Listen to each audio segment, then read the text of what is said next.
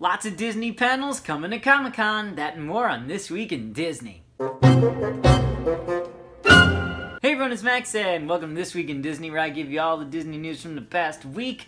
And guys, Comic-Con is next week. I'm so excited. I'm a little under the weather right now. Good timing though, because I don't want to get under the weather while I'm at Comic-Con. So now is fine. But let me tell you what's coming to Comic-Con next week, Disney-wise. So there's actually a bunch of different Disney panels each day of Comic-Con, and I wanted to kind of go through some of the ones that I think are interesting, and maybe I will see you there. So on Thursday, the first day of Comic-Con, there is a Alice in Wonderland video effects panel. That sounds really interesting. There's also a Dynamic World of Disney Comics panel. Interesting. The most interesting one to me, I think, it's called Moana Art of Story. And at this one, I think we're going to be getting a nice little preview of what's to come in a few months when Moana comes out. Ron Clements and John Musker will be there, and along with a panel of artists from the movie, so that's really exciting. That's on Thursday, so I hope to be there. I don't know what the line situation is going to be like, but I'm going to try. Also that day is Captain America's 75th anniversary, and Marvel has another panel that evening for Luke Cage. Marvel's Luke Cage is coming to Netflix, so you'll get your first little look at that. On Friday, there's lots of Star Wars panels, actually. They've got one called Star Wars The Science Awakens. They've got a Star Wars publishing panel, a Star Wars Hasbro panel where they'll talk about the toys.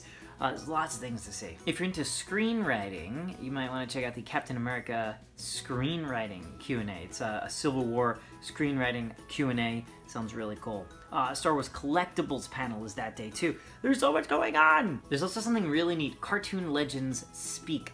Diversity in the History of Animation, and this one sounds really, really cool. I think I might go to that one. There's also Marvel's Agent of S.H.I.E.L.D. panel later that day. Might go to that. And then there's a Beauty and the Beast 25th anniversary panel too. Whoa! They're jam-packed stuff with Disney this year. I guess since D23 isn't this year, they're putting some stuff here. It's really cool. Then on Saturday, there's the Once Upon a Time panel. That'll be a gigantic one. So that one you gotta wait in line, I'm sure. There's also a Marvel animation panel in the afternoon that day. Also very cool. Disney XD's got a couple of panels. There's a Hasbro Marvel panel. There is the Marvel Studios gigantic Hall H panel, where you'll get a look into all of the upcoming things in the Marvel Cinematic Universe.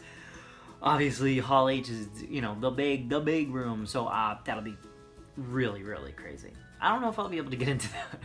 And then it all ends on Sunday. Sunday there is a Farewell to Gravity Falls panel. So if you've been a Gravity Falls fan, you get to go say bye, which is really nice.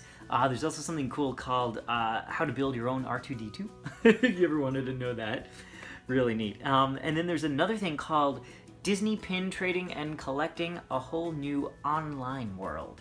And I guess that'll explore sort of how pin trading and collecting is evolving now with online. So, as I said, there's a ton, and then there's a ton of non-Disney stuff as well, so it could be a very busy Comic-Con. So I haven't quite figured out what I'm going to go to yet. It kind of depends on my own schedule when I'm there, but I'll be down there in San Diego, so if you're there, say hi. Let me tell you a couple of parks news tidbits. Halloween tickets for Mickey's Halloween Party in Disney World, Disneyland are gonna go on sale next week. So keep an eye out for that. Also, the former Pizza Planet restaurant is now reopening as Pizza Rizzo, and you'll notice that that is a Muppets character, so that's really cool. Rizzo the Rat gonna have his own pizzeria. That's really neat. So that'll open up, I guess, sometime this fall in Hollywood Studios. Also, I want to show you this, guys. This is a Lego set of Cinderella's castle, which I want so bad. Wow, this just looks so amazing, and I want it, but that price tag is not something that I really enjoy. But, gosh, I don't know, man. I might have to get that. I don't know. All right, there you go, guys. That is your news for this week in Disney, mostly about Comic-Con and what's to come. What are you most excited about of the panels that I just told you about? What do you want me to go to? Are you going? Let me know if you will be at San Diego Comic-Con this coming week, and maybe I will see you there in San Diego. I love San Diego. I was just there for the All-Star Game. It was amazing. So, yeah, cool. All right, guys, like, subscribe. I'm going to go get some rest so I can be all healthy and ready for Comic-Con. Have a magical day, everyone. Bye. Mr. Cheesy Pop!